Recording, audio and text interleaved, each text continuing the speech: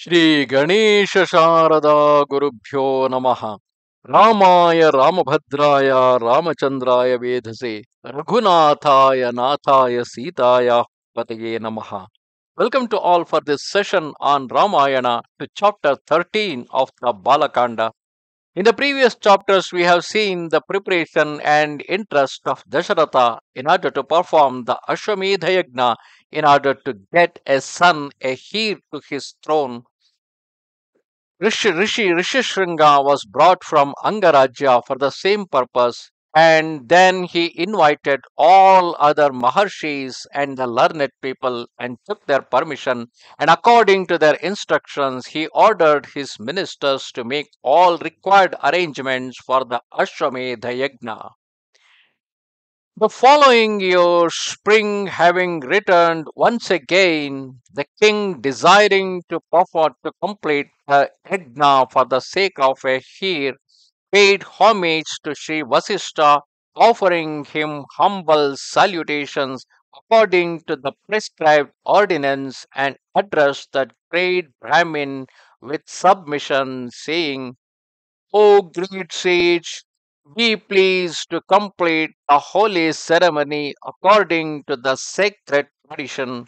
Let it be so undertaken that no interference may take place.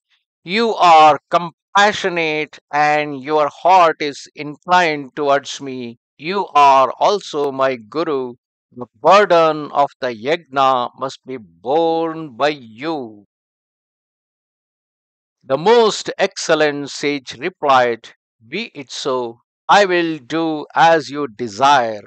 Hereafter, Sri Vasista summoned those Brahmins able to perform the holy rituals and also artificers,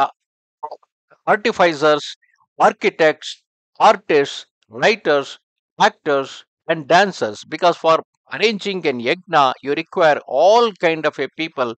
Because a performance of an yajna is like arranging a huge sportive complex. So, lot many arrangements, elaborate arrangements are required. Because 1 year before the horse was let loose so that it wander around in all the countries, and all those countries wherever it go, they should submit themselves to the supremacy of Ayodhya, and only then the Ashwamedha Yagna can be performed. So in that 1 year, the all arrangements are being made. Addressing the learned priest, he said, at the king's in fact it is now Vasista's, everything is under the Vasista's command. So he replied, the most excellent sage replied, be it so, I will do as you desire. Hereafter Vasista summoned those Brahmins able to perform the holy rituals along with artists, architects, writers, actors, and dancers.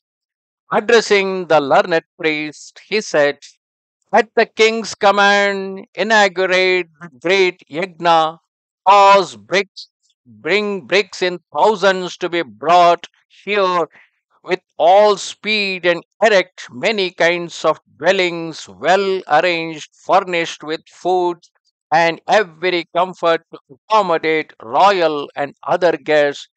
Prepare hundreds of beautiful houses on suitable sites, together with provisions and all things needed by Brahmins.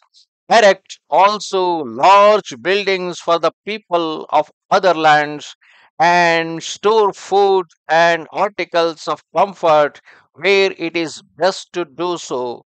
Fine and well equipped houses should be built for villagers. Ensure that hospitality in the form of food and refreshment be given with courtesy and kindness. Those attending the sacrifice should be entertained with respect and consideration, being received in a becoming manner according to their varna. Let no affront be offered to any through greed, anger, or lust. Let craftsmen and servants be suitably regarded so that their hearts be set on their task, and let no one act disruptively. Treat all in a spirit of goodwill and courtesy so that the work may be successfully accomplished.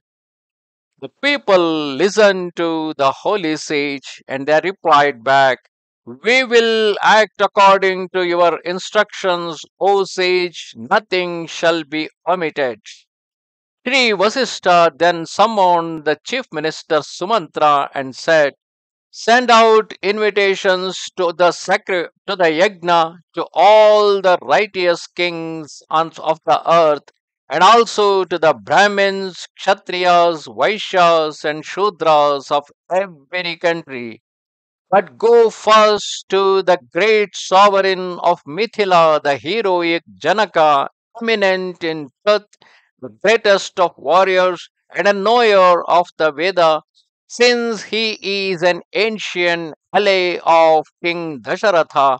Thereafter bring the ever truthful king of Kashi of exemplary conduct equal to a god, and then the aged and virtuous king of Kaikeya or Kekaya, our sovereigns means the Dasharatha's father-in-law, and invite his son also.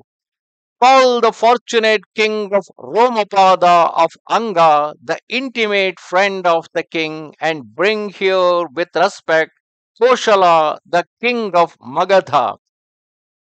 Thereafter send messengers to the kings of eastern countries of Sindhu, Savira, and Saurashtra, and the monarchs of the south with other great kings of the earth. Let them come with their brothers, relations, retainers, and servants.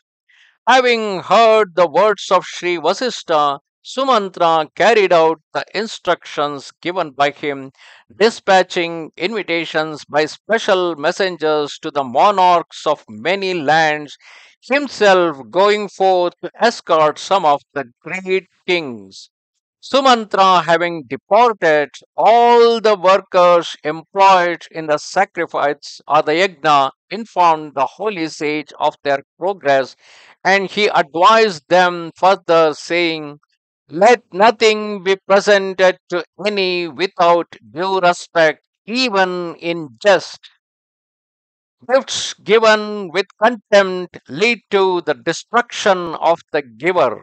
Now, a few days later, the kings from afar arrived at the pavilion or Yaga pavilion bearing gifts of gems. Then Sri Vasista, being pleased, he said, "O king, at your command, all the kings have come and been received by me with due hospitality. The preparations for for the yagna are now completed. Be pleased to enter the Yagashala and inspect the articles needed for the ceremony. See now how well your servants have furnished everything required and have gratified your every wish." On the recommendation of the sage Vasista and Rishishringa, King Dasharatha went to the Yagashala at an auspicious time when a propitious star was in ascendant.